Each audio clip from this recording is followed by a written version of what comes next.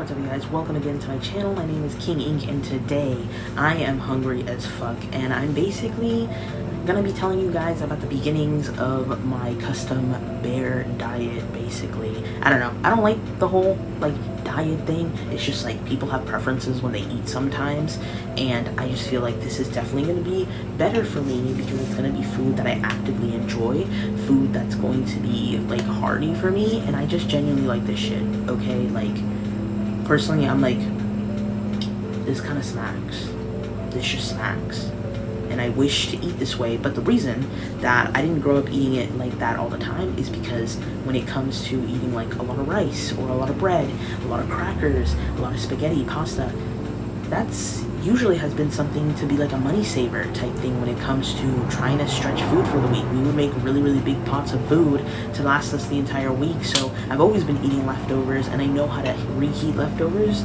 to where it's going to be delicious. So the thing is though, I never really liked eating that from my plate. Like as a kid, I always struggled, and I would get in trouble a lot because I would basically eat the chicken first, eat the vegetable sides first, and then leave the rice, and then be like, no, like you can't leave the table until you finish this rice. And I'm like, but I don't want it, like I don't want it, like I don't like it. And so it was also definitely kind of like frustrating because it's like, this isn't what I want to eat, but now I have to. And then after a while you get just kind of conditioned to it, because it does help you stay full for longer. It does help the food last longer. It is easily accessible, easy to make, something like that. It's not that it's like fucking evil, but like definitely in the amount of excess when it comes to just trying to make ends meet and having like the money for food all the time. Like shit's expensive. Like shit is expensive, and I always understood that.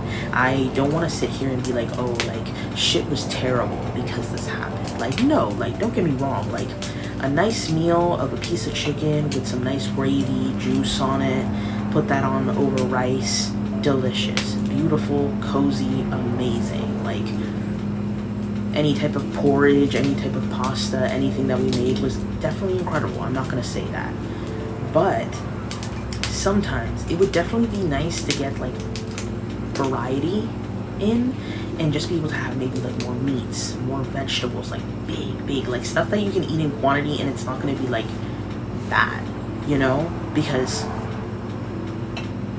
I be going through a lot of energy and I feel not energized, and then I get stressed out because I'm like, I'm trying to get shit done. So I'm doing a bear diet. I'm finally going to heal my inner self. And I'm not trying to sound all fucking trippy or whatever the fuck. Sorry, that sounds like that's an issue. Live your life, guys. I don't know. This is something that I've thought about like before, and I'm like, I need to just do it. And also, bears be eating fucking delicious ass shit. Salmon, berries, dirt. I mean, hey. The only thing I'm missing is some dirt, which basically I think is B12. So, no, I'm not deficient in B12. I'm deficient in like vitamin D or something. But anyways, my rambling went kind of crazy, but I'm basically on this like bear diet where I just try to eliminate carbs as much as possible, but I'm not saying I'm not allowed to have them. And so for me personally, it hasn't been that hard because in my brain, I'm like, holy shit, finally, I can have a big ass piece of chicken and not feel bad. I can have a whole fucking rotisserie chicken to myself and not feel bad. Not to say that anybody should feel bad about anything that you guys are eating. Make sure to stay safe. Check up on yourself. Go to your regular checkups. Do what you gotta do. Move around. And vibe. Because everybody's body's different, so this is not a video on like fucking medical advice or some shit. This also just helps with my cravings, I'm not gonna lie. I genuinely just like experimented too with like eating just a lot of protein in the morning. And guys, I feel like a beast. I feel like a beast. I feel like a creature. Today for breakfast, I had 3 hot dogs, plain, just like the dog itself.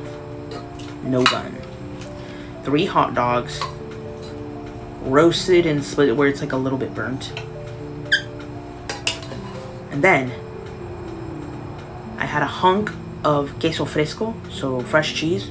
And then I had 2 tomatoes with some pinches of salt on top. Did I have anything else? And I think I had a cup of like cream. Cup of milk. I get like a shot of cream whenever I don't have like a lot of milk. But today I am making some nachos because the fall sometimes also includes back to school season. So today we are making some spooky spicy school nachos just to kind of have that school day vibe where you're having fun with your friends. You guys are thinking up what you're gonna have for Halloween as your costume, if some people are going to parties already, or if some people are freaking gonna go do some trick-or-treating. Let me actually show you what I'm cooking, because it's boring as hell to just stare at my face.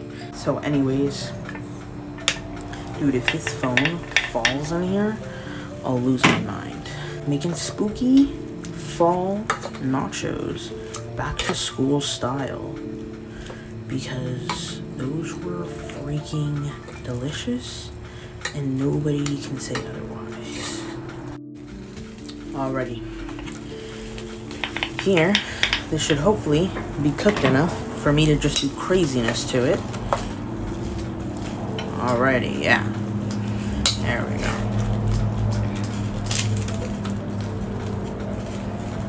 Now while that roasts up like crazy, I'm gonna try to get the water out so we can start frying it up.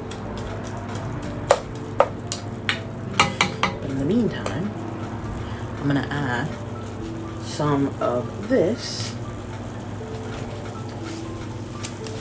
I'm gonna add some of this, which is basically some beef seasoning. Salt, sugar, paprika, MSG, citric acid, oregano, cumin, onion, black pepper.